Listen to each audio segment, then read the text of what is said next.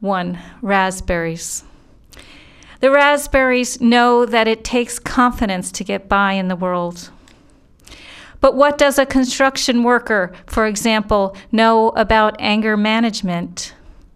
Up on her ladder, her hammer wails on the deck chairs, forcing them into place. On the deck stairs, forcing them into place. Maybe she knows quite a bit.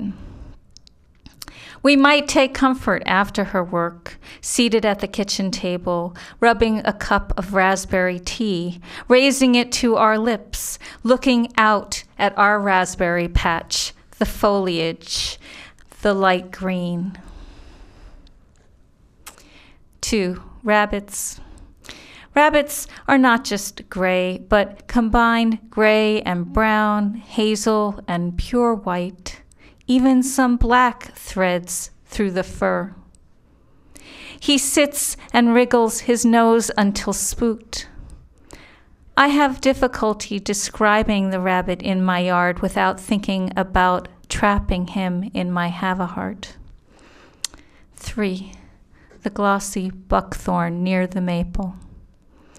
Glossy buckthorn, you remind me of photographic paper, mail, deer, our town, invasive plant species, chest wall strains, stubbornness, trout skeleta, and the bittersweet you're so chummy with, in that order. 4. Sweet garlic mustard. There are so many of them, fat, squat bouquets, and once bloomed skinny skewers. And once bloomed skinny skewers, flower so white, nothing could be purer. Sometimes you forget they seed like the rabbits breed and spread and root, not just one tap root, a network of capillaries. So you think about how lucky it is you have all this painful mustard growing in your side yard each time you photograph it. 5. Virginia creeper. Virginia, such a sweet, unassuming name. Your pinwheel leaves your tendrils so dainty, but clearly your ancestry, the creeper clan, wielded its devil power and was labeled for it. Virginia creeper, you must have had a hard time at the shrink, claiming you saw God as a child, and what harm could you do? Your vines, some thin, others thicker than twigs, stay low, hidden an inch across my garden. Suddenly, a new leaf. I tug your root. Tug, tug. Sometimes you yield. Sometimes you are dug in. 6. Poison ivy. Poison ivy enters our lives as children. When we play, not as identification, is our vocation. I always thought the red frills of the early spring leaves before they flatten, green, and shine are beautiful, and declare this with my photograph, beautiful poison ivy. And though most anyone would love the picture, they don't like loving it, with good reason. Many plants ignore us. Poison ivy prefers to be ignored. But if you accidentally pay attention, oh, how you pay. The poison stays with you days, nights, infiltrates your dreams, itches you awake. Thank you.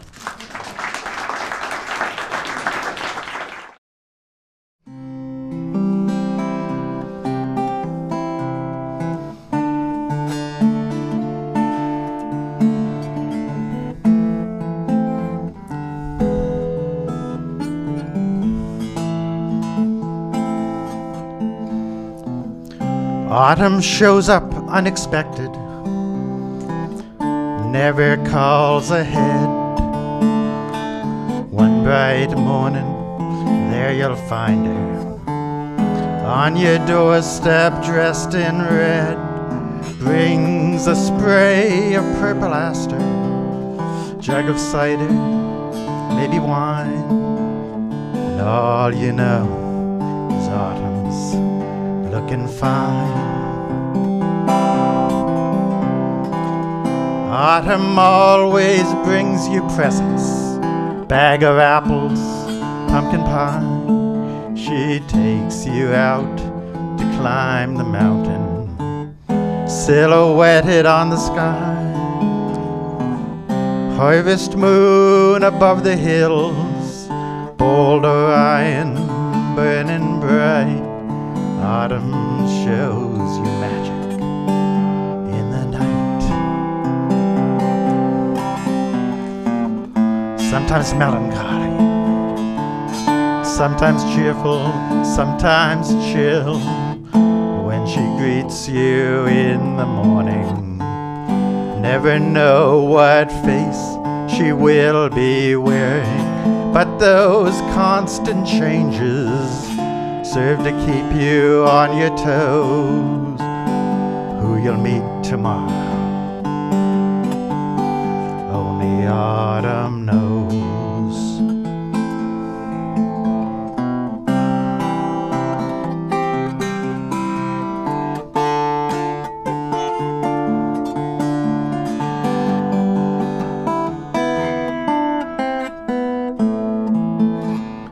Autumn wants to wander, here to visit, not to stay. Restless feet and swirling skirts, here's the call, then on her way. Fire burning on the hearth, glowing coals to warm the evening. Still the world's a little colder when autumn leaves. Days are growing longer, winds are blowing stronger. It's time for winter's song when autumn leaves. Thank you. It was many and many a year ago, in a kingdom by the sea, that a maiden there lived whom you may know by the name of Annabel Lee. And this maiden, she lived with no other thought than to love and be loved by me. I was a child and she was a child in this kingdom by the sea. But we loved with a love that was more than love, I and my Annabel Lee. A love that the winged seraphs of heaven coveted her. And this is the reason that a wind blew from a cloud, chilling my Annabel Lee, so that her high-born kinsman came and bore her away from me, to shut her up in a sepulchre in a kingdom by the sea. And the angels, not half so happy in heaven, went on envying her and me. Yes, this is the reason, as all men know in this kingdom by the sea, that a wind came from a cloud by night, chilling and killing my Annabel Lee. But our love that was more than love was more than many much older than we, and more than many far wiser than we. And neither the angels in heaven above, nor the demons down under the sea, could ever dissever my soul from the soul of my beautiful Annabel Lee.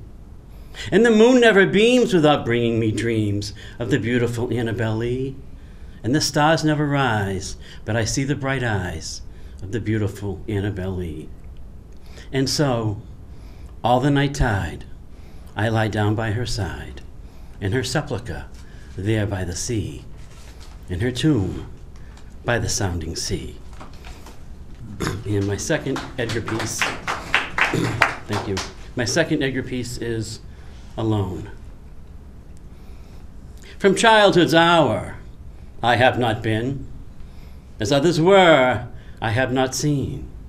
As others saw, I could not bring my passions from a common spring. From the same source, I have not taken my sorrow I could not awaken, my heart to joy at the same tone, and all I loved alone. Then, in my childhood, in the dawn of a most stormy life was drawn, from every depth of good and ill, the mystery which binds me still, from the torrent of the fountain, from the red cliff of the mountain, from the sun that round me rolled in its autumn tint of gold, from the lightning in the sky as it passed me flying by, from the thunder and the storm, and the cloud that took the form, when the rest of heaven was blue, of a demon in my view. Thank you.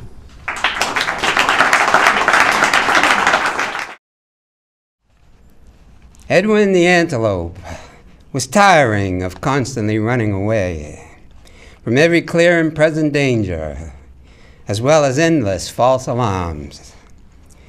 His true reflection in the river showed powerfully taut physique, all through his chest and shoulders, with formidable horns above. Was proud of his talent for springing up and over roadblocks ahead, maintaining a pace for great distance, nary a terrain could retard. His brethren would fight over females, bucking each other with aplomb. Yet, when a predator was sensed approaching, the herd's chronic druthers was fleeing, with everyone seeking the center, as the rear and the fringe were exposed. The vulnerability of the young neglected, the impotent herd concedes its thinning. Edwin's nights were tossing and turning, his sleep never leaving him refreshed, till a gray wolf's providential visit in a dream exceedingly fitful. "Your herd has no leadership structure," said the wolf with sapient eyes. "Our pack has no fear of individuals, no matter the size of their weapons. Methinks you're in need of strategic planning, a sound method of attack. Your advantage lies in your numbers, with your horns coming from all angles." Next day, primed Edwin is drilling his company of reluctant recruits, chosen for their aggressive defending of their own stable of fecund prizes. Anon, the moment of truth arrives.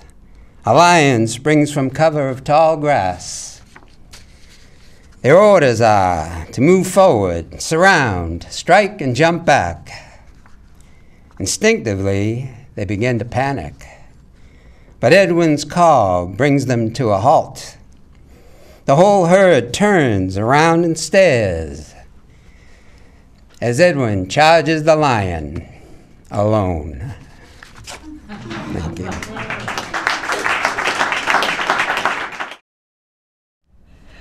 The trail cuts through trees, binds together the sculptures which are framed by shadows and a glint of sun, suspended in the moment.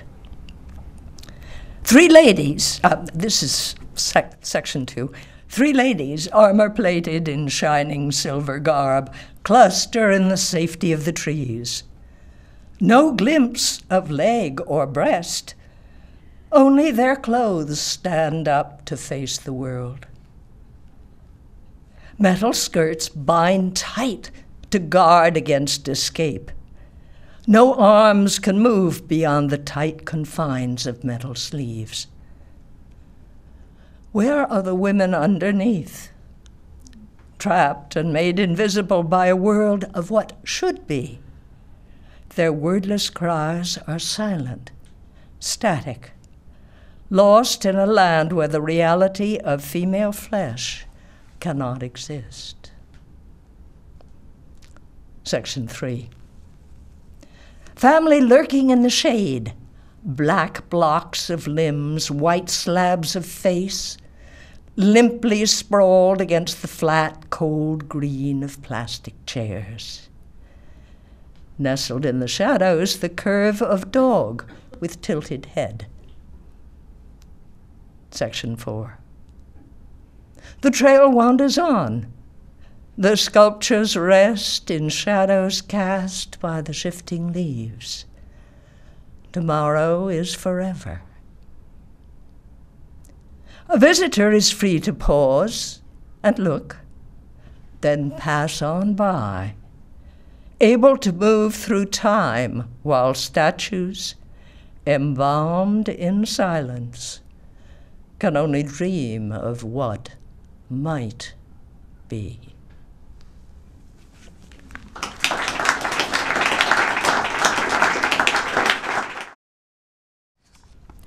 Not knowing then that my marriage would end in divorce, I neglected to tell them that all love is good.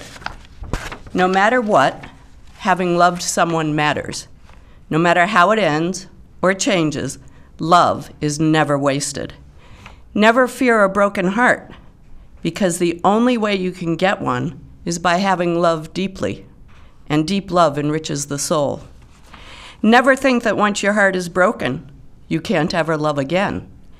Each time we love, we increase our capacity to love.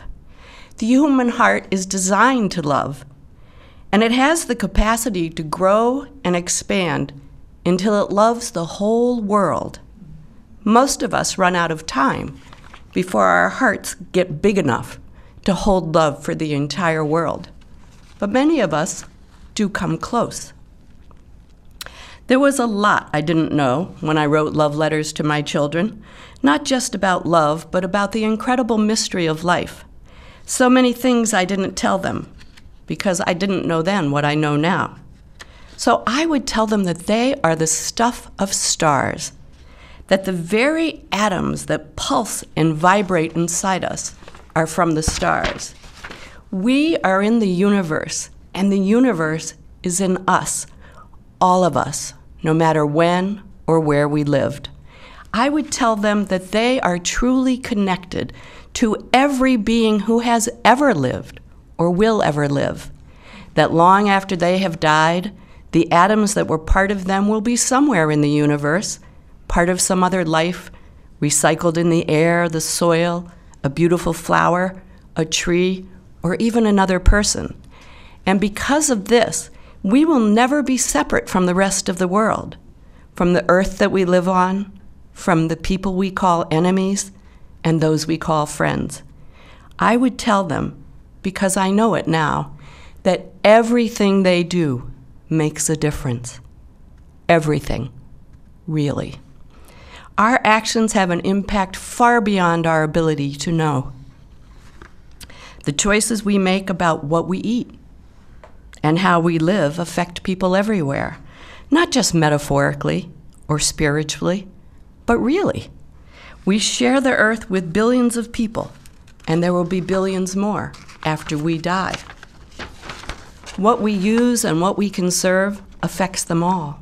Wars we wage and wars we avert affect them all. Discoveries we make and how we use them affect them all. They are us, and we are them, and for us in this room, only luckier.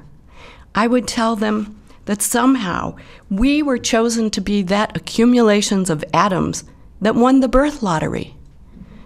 We were born to a life of relative plenty, and because of that, we have a responsibility. And I would tell them this too: none of us will ever make the whole difference.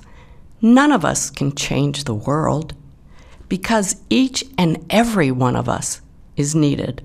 That the power of one really means the power of each one combined with the power of many others.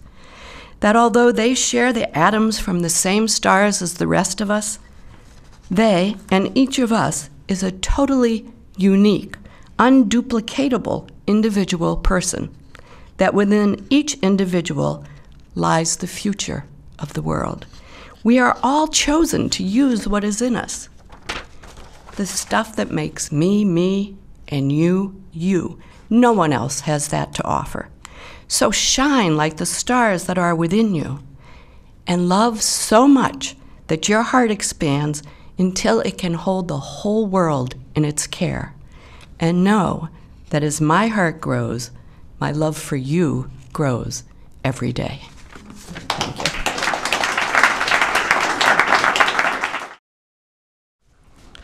Yesterdays turned into tomorrows.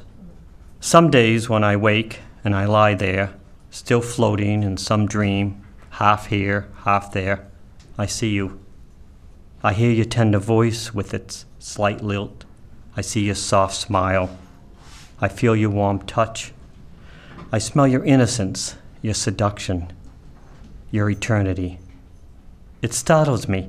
I sit bolt upright, sweating, shaking, and I think I could almost reach out and hold you, but I can't. You are gone.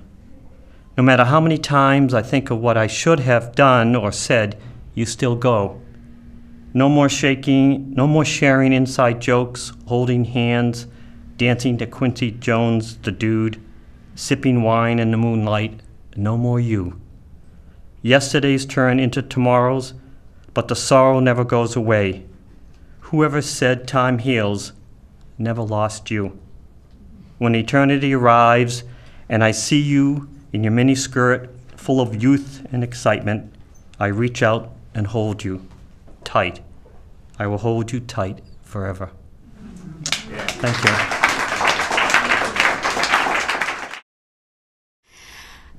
I'm still here. I'm still here. I'm still here. No matter what. Most of us have had difficulties in life, but somehow we keep on going. Do we ever say to ourselves, because of our strength and our courage and our willpower, I am still here? Let's all sing it together. And remember to stamp your foot on the last word. I'm still here. I'm still here. I'm still here. No matter what. In thinking about the many challenges that we meet in life, it creates a desire in me to hear each person's story of triumph, because I know that there is more to each of us than what we see on the surface. I am more than who you see, more than meets the eye, more than who I seem, no matter what. No matter what we are facing or have faced, you and I are still here because of our fortitude and determination. We are still here. Please see the light inside me.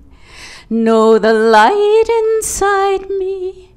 Bring out the light inside us, no matter what.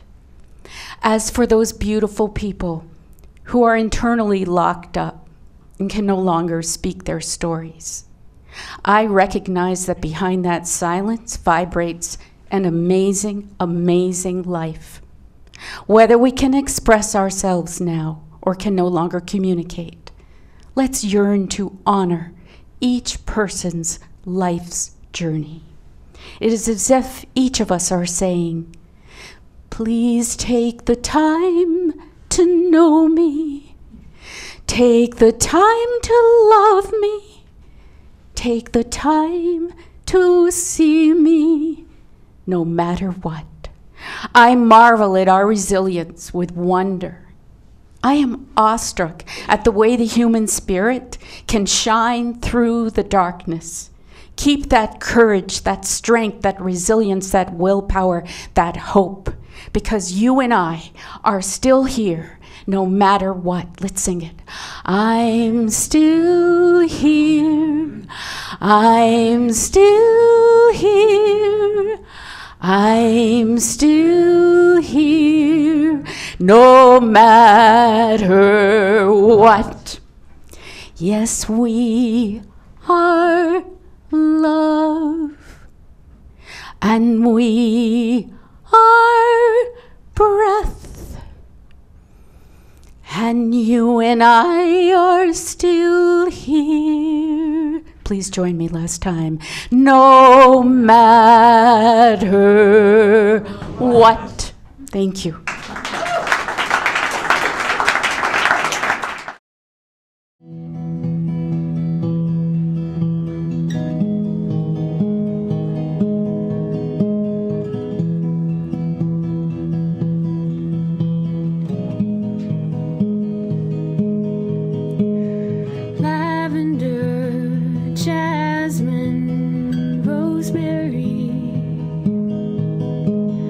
Peach and pear, apricot, then there's me. Tarragon, strawberry time. In my trees where I hide. Everyone just walks past me. I'm Dr. Susan Hardy. I'm Dr. Brenda King. Alzheimer's disease is the most common form of dementia, a condition that robs patients of memory and impairs their judgment and ability to understand and communicate. More than 5 million Americans are currently affected, with most of those over 65 years old. But the number of patients with the disease is increasing as our population is aging. While the effects of Alzheimer's on patients are cruel and tragic, the disease also takes an enormous physical and emotional toll on family and friends who act as caregivers. A caregiver's burden can take people by surprise and seem overwhelming. The stress and strain can begin early, and it's important to find and use available resources. So if you are or will be caring for someone with Alzheimer's, act promptly to get help. To learn more, visit the Caregiver Center of the Alzheimer's Association.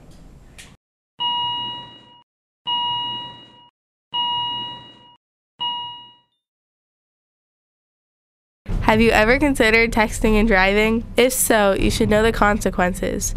If caught texting and driving for the first time, you could get an $100 fine plus your license taken away for 60 days. The consequences only get worse the more you get caught. Even if you don't get caught, there could be serious effects. You could get into a car accident and hurt yourself or someone else. Texting and driving is a very dangerous combination, so stop before this happens to you.